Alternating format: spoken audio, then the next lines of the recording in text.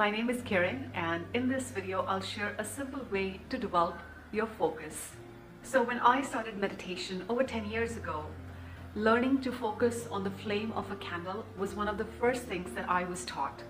So it's no wonder that this meditation has a very special place in my heart, and that's why I wanted to share with you all.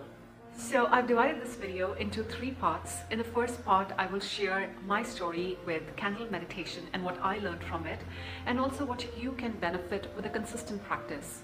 In the second part, I'll share some basic instructions for this meditation, and in the third part, we will do this meditation together for 6 minutes.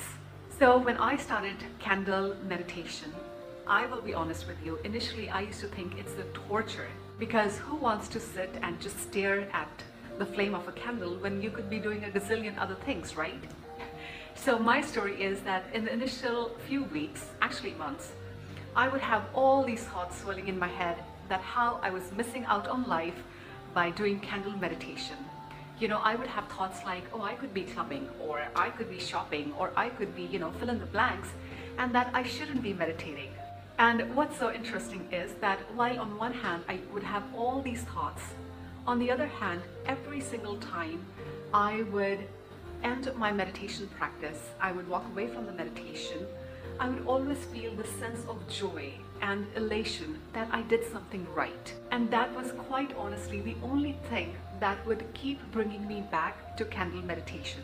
Because I was always intrigued, like, why do I feel so happy when I get done with meditation? So needless to say, when I was first starting out in meditation, it was really hard, especially with candle meditation, because we are not really taught to sit in one place and to just focus all our energies at one point. And especially in today's day and age when there are so many distractions, from social media to all kinds of things vying for our attention, it becomes even more challenging to just want to quiet down and sit and make time for candle focus. So I use these words candle focus and candle meditation interchangeably. So if I say one thing, just know that I am referring to candle meditation.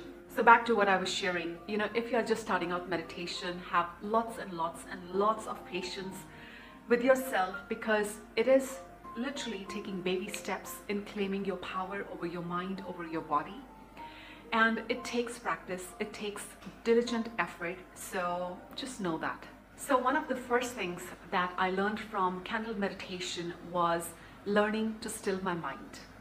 When I first started out, for first few months, my mind would just talk endlessly.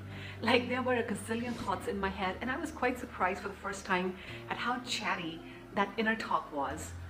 But as I kept up with the practice, and after a few months, I would have these moments of silence that quite honestly were pure bliss. And after a couple of months, those moments of silence grew a little bit more and a little bit more, where after a while, I could really sense and feel and tune into what it would be like to have a mind that doesn't have that inner chatter, that doesn't have that constant swirling of thoughts and commentary all the time.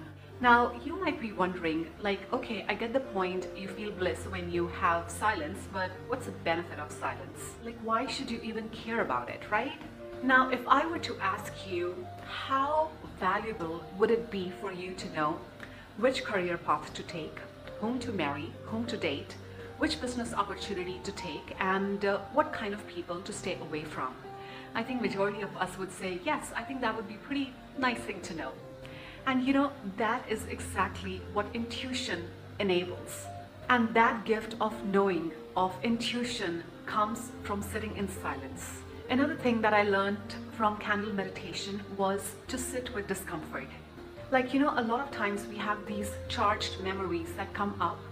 And in our day-to-day life, when something like that comes up, for most of us, we look for distractions. We look for a way to keep our mind busy, because it hurts so much to look at those emotions that are bubbling up to the surface, and we don't want to deal with them. But what I noticed with candle meditation was that every time I sat in silence and just stared at the flame of a candle, anytime those charged memories came up, there was nowhere to run. I had to learn to be with them and to just witness them for what it is. And quite honestly, that was a lesson which I never learned anywhere in my life, and I highly doubt if I would have learned it any other way. And you know, in looking back, the more I was willing to just breathe through discomfort, breathe through pain, fear, anxiety, the more I was able to develop emotional resilience. Like, I got to a point where I could feel the fear and still be okay with it. Because prior to learning meditation, anytime I felt fear, I would dash to fridge. Like, overeating was my way of coping with fear.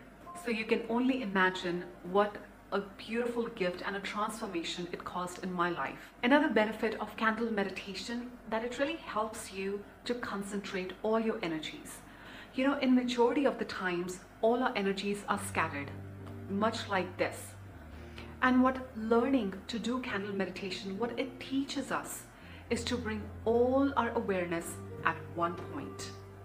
And when you consistently focus your energies at one place, what you will notice is after a period of time, you will develop more self-awareness and more clarity of thought. So with that, let's talk about a few basic instructions that you can keep in mind for this meditation. So first and foremost, you want to be in a dark place so that you don't have distractions coming towards you, because your mind is going to do all the chatting and you want as less distractions as possible. Also, when it's a dark room, it's much easier to focus on the flame of a candle and you can actually see it rather easily. The next thing is that you want to keep the candle flame at about 12 inches from you, not too close, not too far, because again, you want to focus at the black of the candle.